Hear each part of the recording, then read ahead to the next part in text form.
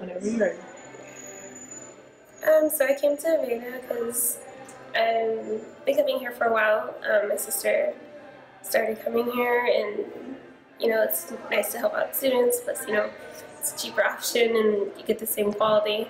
Um, and yesterday I came in, and very simple, wash and press, and I specify like on the phone that I have textured hair, and so I came in, and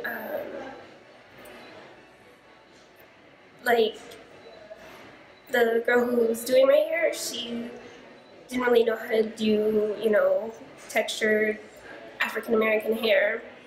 And so I came in around like 6, and I ended up staying until closing because it was just like 3 people just working on my hair at the bowl, just detangling it.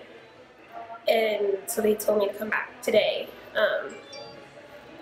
And it's just kind of like, it's not the first time that's happened where I'm like sitting at the bowl with multiple people at my hair, trying to detangle it.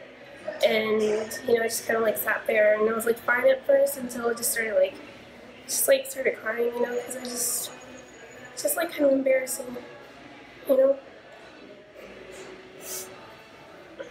I don't even know why, it just feels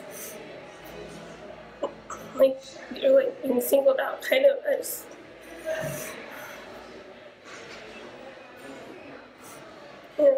just, I feel like more people need to get educated on, not even just black hair, but, black culture in general, and like how important our hair is for black women. And like the reason why I get my hair straightened so much is just because like I can't stand on the side of it when it's like in its natural state. Like, I remember the first time, so when I was little, like I only started going natural a few years ago, and I remember like being in the hair salon, like I was in elementary school, and I remember the hairdresser walked away, and I thought she was done, and I looked at my hair, and it was still wet and curly, and I just like started crying because I was like, I don't want my hair to be like this. So, sorry. Yeah.